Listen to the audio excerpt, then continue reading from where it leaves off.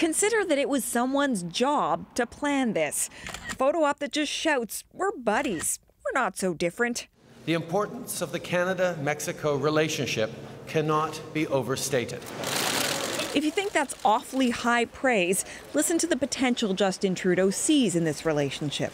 Better collaboration, better partnerships are a path to prosperity, and that's a compelling example that we want to showcase at a time where, unfortunately, people are prone to turning inwards.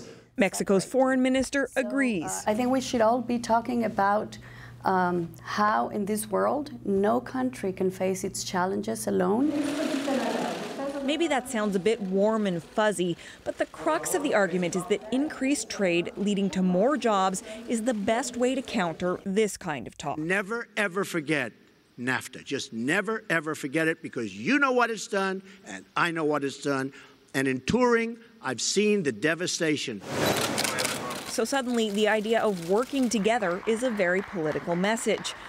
Over and over again, Canada and Mexico made a show of their friendship. Canada announced that as of December 1st, it will no longer require Mexicans to get a visa to come here. That's despite warnings from bureaucrats of risks, including fake passports and more bogus asylum claims. Mexico said it would lift restrictions on Canadian beef. Remember, Mexico has a middle class now of 44 million people. That's bigger than the entire Canadian population.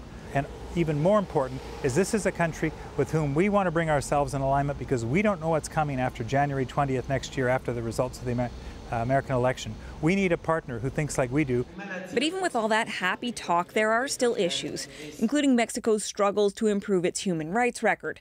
The latest example, the protesters from a teachers' union killed in a conflict with police. It is important that we move forward towards greater respect and defense of human rights, and that's part of the things that Friends work together on well.